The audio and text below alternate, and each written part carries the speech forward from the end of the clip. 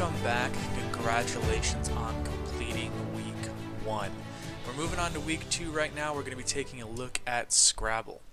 So real quick, let's just go over this. This is actually a pretty simple one, again, luckily, so I'll do my best to keep this short. So once we do the Scrabble here, we're basically pretty simply making a game of Scrabble. I'm not going to explain it a whole lot because it tells you what to do in here. I'm going to explain the how to. But what we're doing, like I said, making a game of Scrabble here, and we want to make sure that we're accounting for uppercase and lowercase, not counting for exclamation points and things like that. So let's get started. I've already unzipped the file here, and there's actually only a few things for us to do. Now what I'm going to do is I'm going to start with the scoring, so I'm going to start with this third portion here, because the other ones are pretty much just like printf functions, so they're very simple to do, not something I'm going to waste a lot of time with. So let's get to the scoring. What do we need to do to get that done? We're going to use a for loop, right? So we need a for loop to iterate through each letter of the input one word at a time, right? So some sort of a plus plus function. We also need a function that's going to check for is uppercase and then adds a certain number of points to the score. The number of points is determined by looking up the value in points, which the array is already listed. You'll see that array is right here. It's already been provided for you. Okay, so those are the number value of the letter in order of the letters of the alphabet. So that's how they did that. There might be a better way to do that, might not. That's pretty simple, but it's not dynamic, right? So if the letters aren't in the right place, like for storing a list later on, probably not the best thing, but for this it'll serve just fine. Next, the code has to check if the letter is lowercase using the isLower function, so we're going to do that. And the code will ask a certain number of points for that score, just like we did in the isUpper. Finally, we're going to return the total score for that word. So what it's going to do is calculate the score for a word based on the points assigned to each letter by adding up the points for each letter in that word in the array that we are going to call points. All right, so that's what we're going to do here. So let's go ahead and get that started. So compute and return a score for string. So we want to start with score is what we're going to name it. And you're going to start off with 0, right? 0. And now we're going to begin our for loop. So for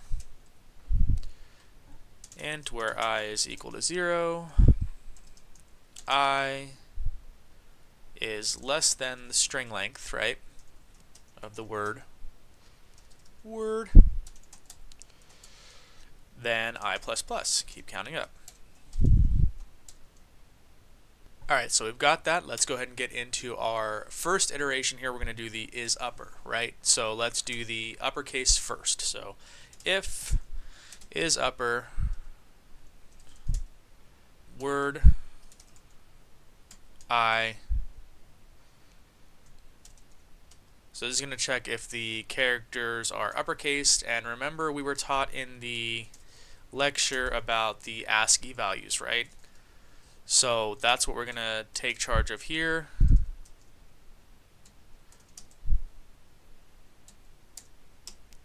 And then minus 65 for uppercase, right? So that will take care of our uppercase. Let's take care of our lowercase. So if is lower word I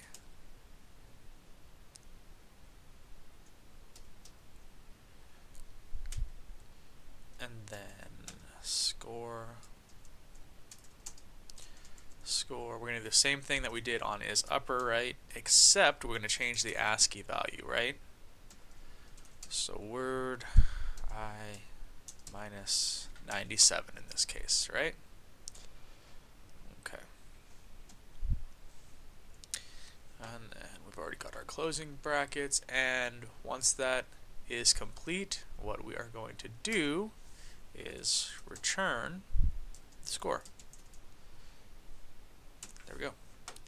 Alright, so that is our entire points function. I kind of already explained what it did, so I didn't want to rehash it too much, but this is counting the value of the word if it's uppercase and if it's lowercase. Let's do a quick style thing here. So the ASCII value of 65 and the ASCII value of 97, so this is where those characters fall on the ASCII value. That comes from the lecture, so hopefully you remember that. If not, post a question, I'll answer it, no worries. Let's fix this here. And let's get into our printf functions. Remember that I++, that's just going back and going through. So this is the value for, this is the length of the word. We're going to check each letter one at a time until we run out of letters to check. So let's get back into our printf functions here, because those are actually going to be really simple since they gave you everything else. So let's go to print the winner. All right, that's just going to be if, so score 1, right? Score 1 is greater than score 2. And make sure you spell those right, because those are declared right here, right? So you can't have any deviation on those. So if score 1 is greater than score 2, then we're going to have a printf function. Printf, and I believe, again, when it says something specific, don't deviate. So player 1 wins, exclamation point, \n for new line, right? End quote, end parentheses, semicolon. So that is the function for if player 1 wins, or score 1 is higher, rather. So then we're going to move on otherwise. So in computer code, it's else if, which later down the road will be elif, but that not a big deal. Else if score 2 is greater than score 1, then we're going to do our new printf. So this is going to be printf player 2 wins. And since I didn't see that, let's go ahead and fix that to wins instead of wind, because like I said, it's going to be very specific.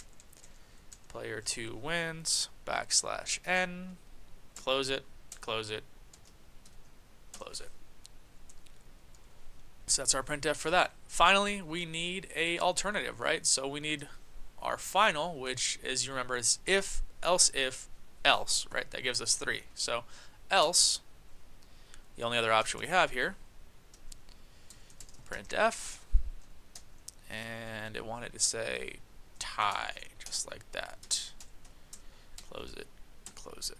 That should wrap it up for us. Let's go ahead and do what we always do. Go into Scrabble here. First, I'm going to style it.